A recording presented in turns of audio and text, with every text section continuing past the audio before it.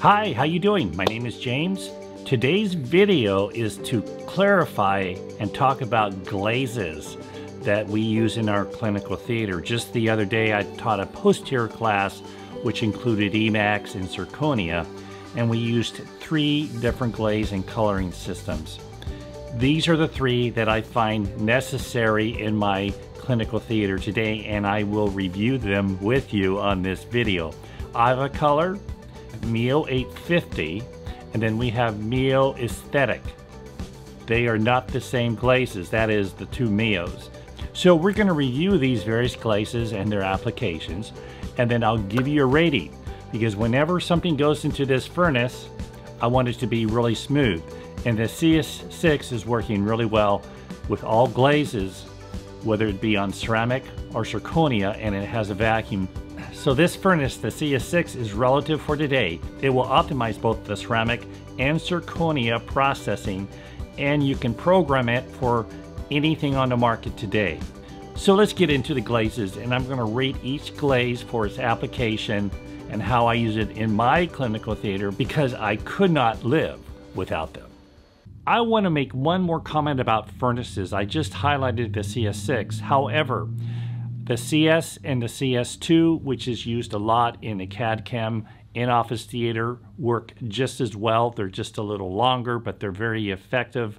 The one furnace that I don't favor for these glazes would be the Speedfire by Dentsply Sirona, though it's a good furnace for katanas. I like it for the katana. I like it for the CEREC zirconia, but I prefer to use the CS6 when I'm working with the ZirCAD MT Multi or the ZirCAD LT. It has a vacuum that enriches the colors.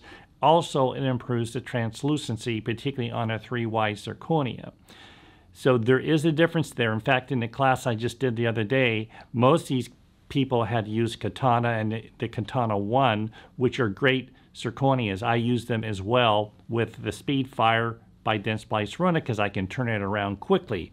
However, there is a however. When they looked at the ZirCAD MT Multi and the results, particularly in that cuss tip, they were very impressed. Even with the polished, they felt like they favored the aesthetics of the Multi. The following are the categories that we're going to rate the glaze and the colors with. We're going to have a glaze rating 1 to 5, and these are my ratings based off of my anecdotal experience and what I've seen in my classes. So the first category is going to be the glaze. Then we're going to have colors, whether it's applicable on ceramics, zirconia, and furnace speed. That would be the initial firing, and a secondary firing if we need it, or a third firing. So that will be the second furnace rating category.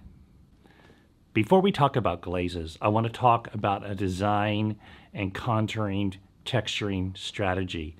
In today's software, I want to see about 90 to 95% of our restoration morphological design in the software, and that would be occlusal table for posterior teeth, emergence, anterior teeth, that would be line angles and embrasures. We should be able to see these drop in, particularly with the milling that we have today. With the prime mill, it's definitely extra fine mill. So we're going to pre-texturize our ceramics. That's a philosophy I have, particularly in anterior teeth. We want to over-texturize about 10 to 15%. So when we add these glazes, whether it be the Mimo Glaze 850 or the Color glaze, we can get a really nice finish. So for Color, which I've used for quite a few years, it's been my go-to staining glaze, and it still is in some circumstances. As far as the glaze rating, I'm going to give it a 4.5, which used to be my 5 until Mimo 850 came along. But 4.5 means that it's going to retain the texturing fairly well with a good glaze cover with one firing. Now, historically, I've even used Color on pre-crystallized ceramics. Though Color recommends it not to be used on pre-crystallized ceramics, I have used it that way for quite a few years and never had a problem. Now, as far as the colors go, I like Color for subtle effects. If we need more saturated, more chroma effects, then I'm going to go to some other systems. But for subtle effects, it's really nice. So in my clinical theater, when I want to turn something around really quick, even on zirconia, I'm going to use Ivicolor. I just mentioned zirconia. Ivicolor is effective on all ceramics and zirconia. I've used it on feldspathic, as you see here. I've used it on Impress. I've used it on E.max, and I've used it on zirconia. In fact, in the class here the other day, we used Ivicolor on zirconia mainly because we can get that in the furnace, turn it around, and have a really nice finish with one application. So you place your glaze on first, then you place your colors on, it's in the furnace for 12 minutes, and it cools down, and it's ready to go. So when I'm in my clinical theater and I need to turn something around, I'm definitely going to go for Ivicolor, and it looks really, really, really nice for subtle effects, and the glaze is excellent. So for the application 1 for furnace speed, I'm going to give it a 5 out of 5. We're just around a 12-minute cycle for that.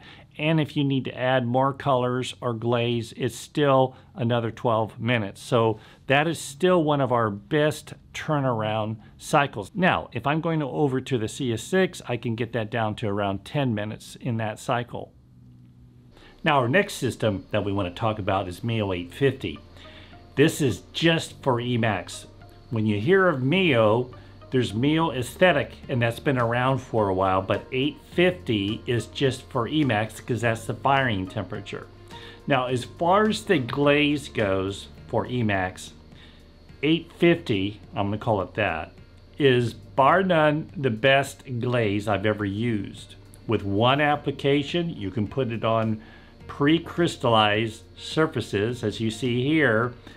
What you see in pre-crystallized application is what you'll get in post-crystallized appearance, and it's been quite amazing. In addition to that, you can learn and train yourself to place on the colors pre-crystallized. As you see here on the incisal edges, we have smoke, we have storm, we have halo effect, halo spring, lumen, and then we have cervical dentinal shades. And I have found this to be very effective when I'm placing this on my surfaces. So as far as the glaze goes, we're going to give it here at the Klim Institute a 5-star rating. Now, when it comes to colors, it's 4.5. It's still really, really good, but the best coloring system is going to be the Mimo Aesthetic, and that's the next category of stain and glaze. But let's stay with Mimo 850 right now. Now here's the caveat of Mimo 850. It's just for E.max. It's a system that's specialized for E.max, particularly pre-crystallization. So you're not going to see it effective for zirconia and your other ceramics. As far as furnace time goes, it's excellent when you're placing it pre-crystallized. Now, when you're adding after crystallization, it's not as effective because right now we're using the corrective cycle, which is long. It's over 20 minutes. And by the time that cools down, you're looking at 24 to 25 minutes. So when we're applying it after crystallization, it's not as effective from a time standpoint. Now, I think this is something that could be changed. I'm experimenting with some other cycles right now where we can get that faster than the speed crystallization. So since we can place on Mimo 850 in the crystallization cycle, we're going to give that a 5-star for the furnace step 1. Hopefully that's all we need most of the time. And in my theater, now that I've gotten used to it, I don't have to add additional colors very often. So we're going to give that a 5. But if we need to go and do a second firing, it needs to be the corrective cycle on your furnaces. That's a bit long, so we're going to give that a rating of 3. I've heard that a few in the industry have been placing it back in the speed crystallization cycle, mainly because it's faster, but we don't want to do that. That will deteriorate the strength of E.max if it goes through more than one crystallization cycle, so just keep that in mind. But all in all, Mimo 850 has been a game changer in my clinical theater because I can get my shape down, put the glaze on, put on nice characteristics, and get that nailed probably 80 to 90% of the time now with experience with one firing. And you can see the results are just exceptional Here's a veneer case I did. It's B1 HT, and I did that with one firing, upper and lower, and I could turn that around in a very short period of time, and we did that case over a period of 2 days. So it does make a difference for speed and aesthetic in my clinical theater. Now, the third system of stain and glaze that I prefer in my clinical theater is Mimo Aesthetic, particularly on zirconia. It's a zirconia beast. I'd give it a 5-star rating across the board on aesthetics. What I've been able to do now is when I use Zircad MT Multi, I can interchange that in a case with E.max when I'm using the Mimo Aesthetic. I can create a nice incisal edge. I do have to use more than one application, particularly with the glaze, to thicken that glaze up and it looks like a ceramic. So as far as the glaze goes, I gave it a rating of 3 for this reason. I find that I have a hard time making it work on any ceramic or zirconia with one glaze. The glaze just doesn't fire as well as the Mimo 850 glaze, which I think is the best glaze, and it doesn't fire as well as the Ivocolor. So hopefully one day that can be modified. What I've noticed in the industry is usually when you're using the Mimo Aesthetic, you're using it with a lot of colors. So you're putting the glaze on as a wetting agent, and then you're placing down colors, and the colors are 5s. I give it a rating of 5 because they're the best. You can float them with great saturation or very subtle saturation, and you can gradate it, you can feather the colors, and they just don't blotch very easily. In other words, you can really create great saturation without blotching. I've never seen anything like it. So with this system, this is what I do sometimes when I need to add more saturation of the colors, is that it's usually my second fire on particularly zirconia or E.max when I need to add some subtle characterizations that have more saturation, like a tetracycline case. It works extremely well. Now, it is applicable to both ceramics, all ceramics, because it's a low fusing temperature, and all zirconia. So that's the good news. Now, as far as the furnace application, particularly when you're working in a one appointment procedure, that's where the Mimo Aesthetic is a lower rating. I give it a 3 both in the first firing and the second firing, mainly because it's over 20 minutes. In fact, I think it's around 22 in most of the firing cycles. So that's the downside of Mimo Aesthetic for us that are turning it around in one appointment. But as far as the aesthetic goes for zirconia, there's nothing like it. And even on E.max is great, but the one caveat with E.max is with multiple firings, E.max has a tendency to go lower in value. So be aware of that. You can make that work for you, but usually it's going to work against you. And that's where 850 comes in great, is because we can apply that with one firing, and you can do the same with the Ivocolor. So all of these stain and glaze systems have their advantages and disadvantages. But in my theater, I find that I need to use them all based on what I'm trying to do. And we also came to that same conclusion in the class that we did the other day. So in review, we have a lot of great glaze and stain systems on the market. I'm just mentioning these 3. There's other good ones that I don't use, but they're out there. And again, if I only had one, I can make it work for everything outside of 850, which is just for E.max.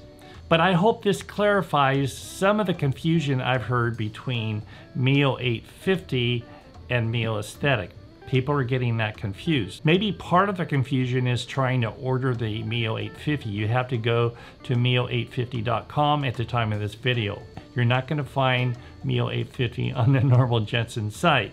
Whereas if you want to order the Mimo Aesthetic, you're going to go to the Jensen site. So I'll post those below here in the video so you can have a link. And as far as Ivocolor goes, you can order that through your main suppliers like Shine or Patterson, or you can call Ivocolor to order that as well. But I do use them all. I couldn't live without them, and I hope this video clarifies what really helps us to sizzle in our clinical theater using CAD/CAM dentistry, regardless of which material we're using. So, If you have any comments or questions, make sure you post them below. I want to hear what you have to say. Until the next video, you folks take care. Bye now.